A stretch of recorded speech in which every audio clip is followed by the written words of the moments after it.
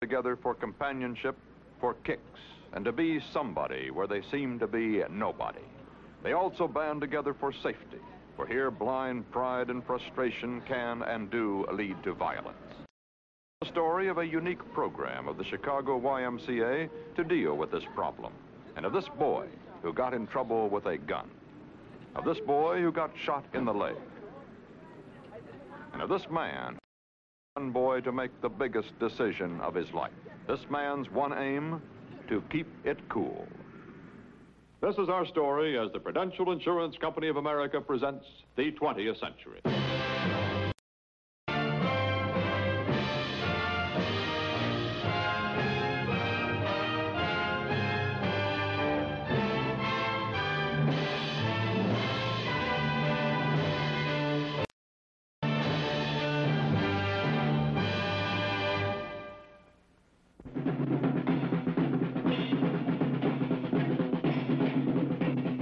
Chicago, throbbing, dynamic city, society. Chicago, another part of the city, another society, a contrast not unique to Chicago. It is a national problem of poor housing, few job opportunities, school dropout. Two worlds in one, and George Dryden works in both. Little All-America halfback at Wheaton College, Illinois, Bachelor of Arts, Dryden is a supervisor of YMCA detached workers. He works in the violence from destroying lives. That's what he means by keeping it cool. The detached worker program of the Chicago YMCA works with youths of all out on street corners in various sections of the city. These youths grow up under the same conditions. Poverty walls them out of the society most Americans know. Seeking to be someone, anyone, some get into. The people in the neighborhood know that workers like Hank Bach, an Indiana University athlete, are trying to lead these youths toward goals they all desire, and which few know how to reach. Across the way there. Which guys were they? 1 o'clock, punks, 10, 11 years old. Lippy is all hell. Right. I mean, when I say lippy, this is not only for males, this is also for females. Well, we'll talk to them. I'll see him tomorrow, in fact, Okay, if that's the same guys. We'll do, yeah. Okay, thank you, Larry. The detached worker hangs with the group, almost one of them. He slowly develops a program of activities, outings, sports events. He also develops a staff, field assistants, consultants chosen from group leaders. They are paid $10 to $30 a month through a Ford Foundation grant, but the pay is secondary to their pleasure in having legitimate responsibility, the experience of helping your own group. This is an all ending a tournament run by workers, consultants, and assistants. Elsewhere, where there is no such program, youth gangs fight and rumble for their status in the streets. In Chicago, the Y also run their own newspaper, filling it with items from the neighborhoods. The program runs school tutoring projects staffed by undergraduate volunteers from Chicago's colleges, and a placement service for boys who convince they're ready to move from aimless hanging out to a regular job. This smoothly run softball tournament is just a sample of a dramatic rediscovery the detached workers have made. Youth in poverty and and do function legitimately when the positive challenge is offered.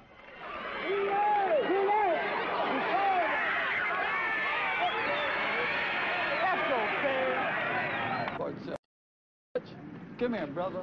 Yeah, I'm ready. Okay, little cool breeze. You got no chest on you. You all right. Look here, look here. Hey, Jesse. The detached worker speaks their own language, in their own street. George Dryden must shed his 4 years of college, slip into the street talk, reach the group from the inside, not from the outside in. Listening, looking for signs of conflict. Stopping trouble is the program's first main goal. Yeah. Hey, Robert, what's to it? You played a good ball game Tom yesterday. Fletcher, another college graduate athlete, is a new detached worker, learning from George. One run. Yeah. Well, I tell you what we're gonna do. I'm gonna break on back over to the wire. I'm gonna see you guys later on. And you cats keep things uptight. Don't stop. Butch, you keep things quiet too. Give me a cigarette, brother, before you get knocked down.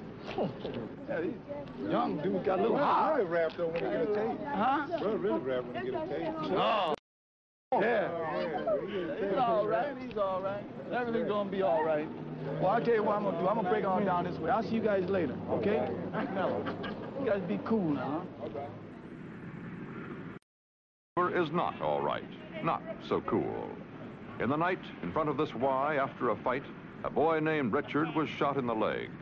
A boy named Ronald fired the gun.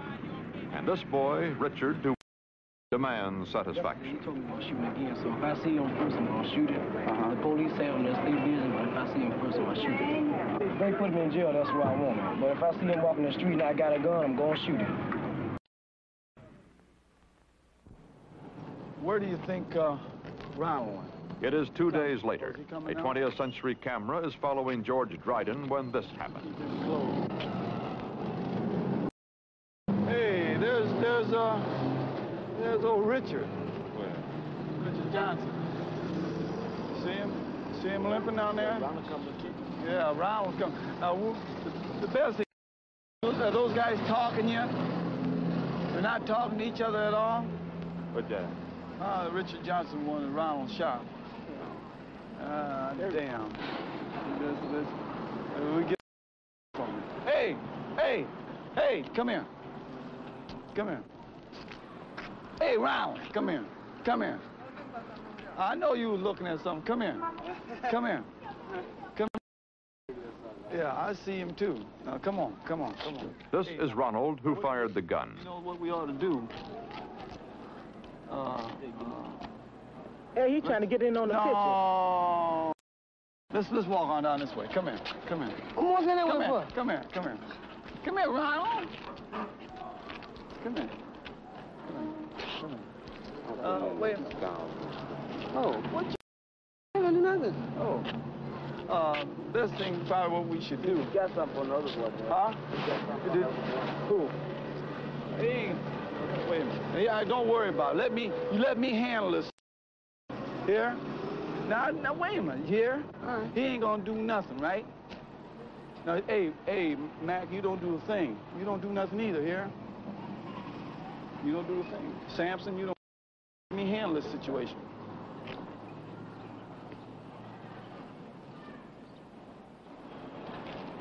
Ain't nothing gonna go down. Ain't nothing.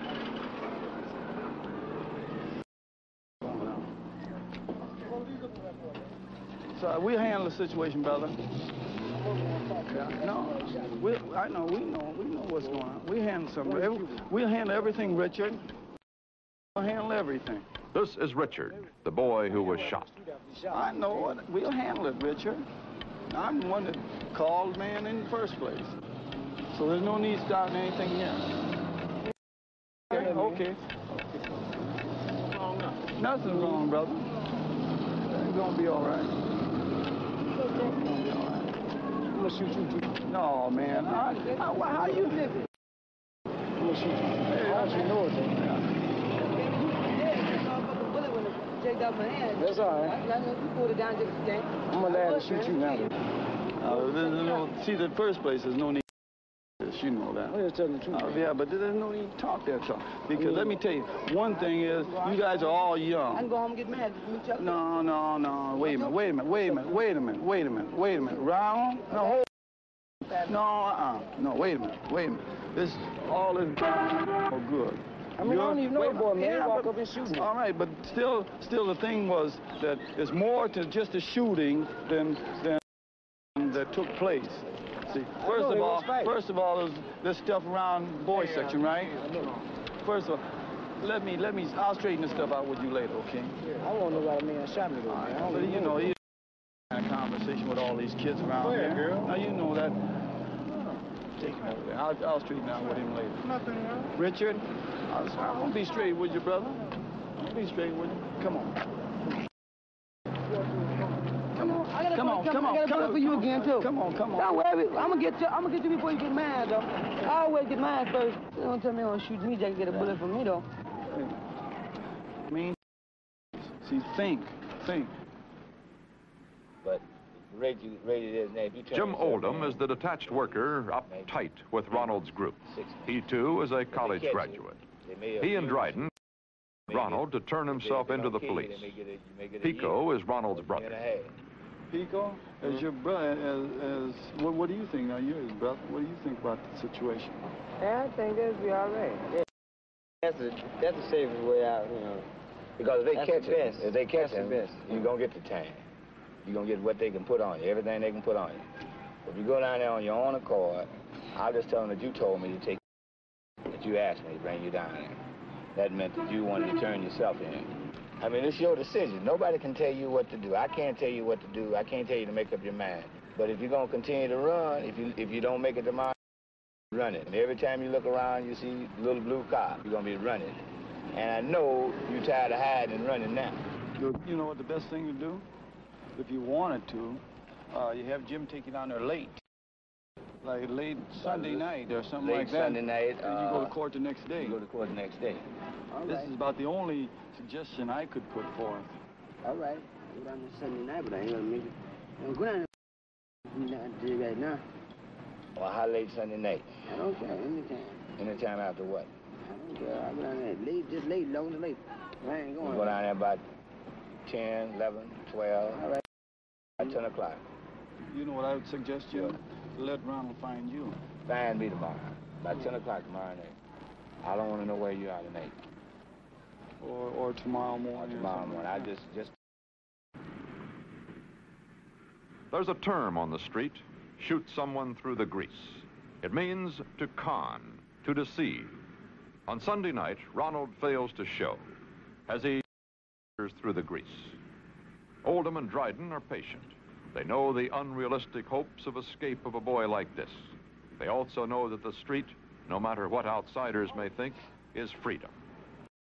Sweet when you have little else. Monday morning, the only thing to do is to keep looking. Monday night, if Dryden can't find Ronald soon, the police. Only a lot of walking on the street will bring an answer. Give me some skin. I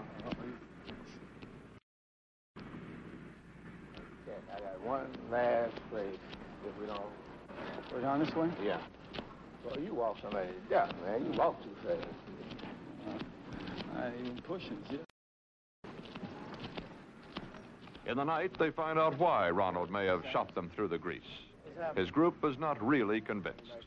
Even if Ronald wants to turn himself in, he would lose face if his group, his little society, does not accept the action. Ronald has said he will turn himself in. Dryden and Oldham must gain the approval of the group for Ronald's action. I had when he was drunk. Who was? Who was? Drunk. Drunk? Come here, Jack. What was that you said last night? Drunk? Yeah, what are you going to do, shoot me through the grease? No, he said, he's going to give himself up today. He's going to give himself up today. That's what he told me. Did you think he was going to do it? I didn't think he would. What he said is that he wouldn't. I knew he wouldn't. Oh, I mean, if the fella is interested in turning himself in, then you guys, all you fellows, know the main reason. You think Ron gonna turn himself in? Well, we don't know. You don't think so? He ain't. He said he was. He said last night he was. Well, I know. It's questionable, but I have a strong hunch that he's going to. If I wanted to trick on Ronald, I could have tricked on him yesterday. I could have had him picked up all day yesterday. There was nothing to keep me from tricking on him. I'm out here to help him, and this is a cold, cold world. You don't get too many people to help you, somebody. I'm gonna give you my phone number. Now, if you guys don't, if they catch him before you guys call me and I get him, there's nothing I can do for him. But if you call me, then before they catch him and let me get him, then I may be able to help him. I don't know how much help it's gonna be now, because we supposed to be by this time. Maybe Ronald needs some encouragement. Maybe that's why he got a little mellow. Because he had to make up his mind. Yeah. Try to help him make up his mind. Yeah. Well, you guys going, what you got? You want us to walk around there with you, or you going to walk around and see if you can find it? Come on, y'all. Walk around. You want us to go or what? Yeah, come on. Okay.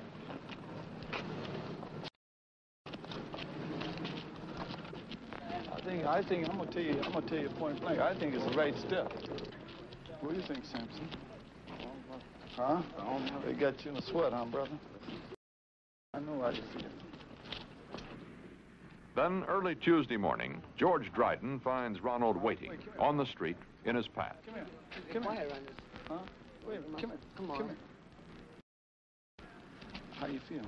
All right. Huh? All You're right. tired, aren't you, Ronald? No, I ain't tired. You a little high. No, I've been asleep all day. I ain't been. I just told him to say that. What's been the problem, Ronald? This ain't feel like going no jump no beyond this hot outside, Jack. I be doing time in jail. They better be on the hot ass sun. Come on, let's go and get it over with, shoot, man. Watch him. The thing is, I want you to make up your own mind on it, Ronald. Get it, Jack. I give it up, Jack.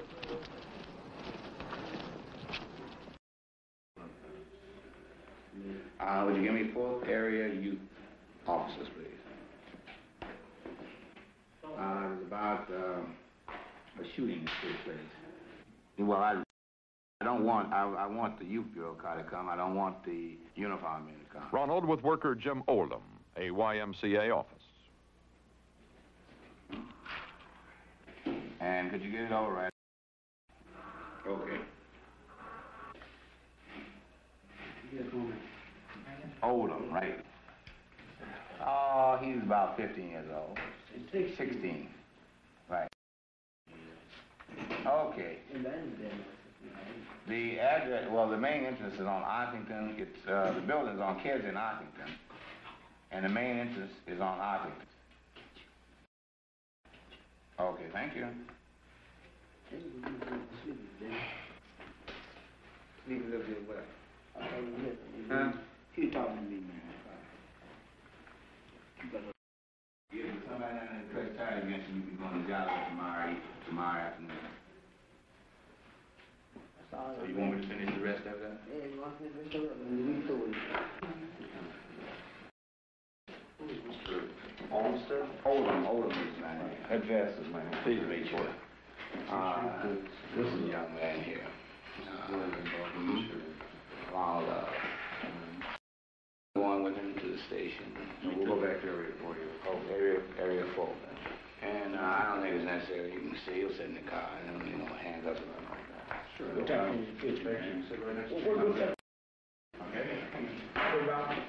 These other units? Oh, they just here. No, it's kind of his brother. We're going to take us home. The police might pick us up. George is here. He'll take you home. I want to go.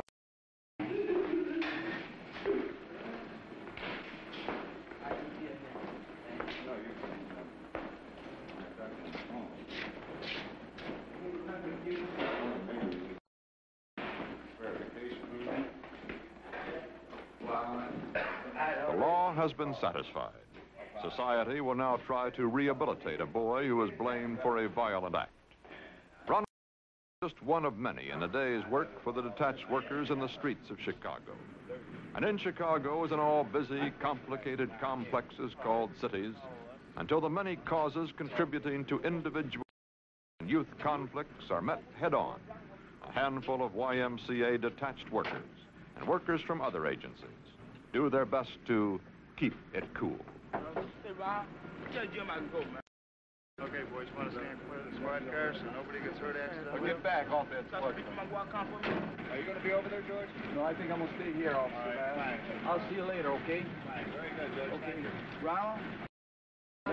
Okay? Good enough.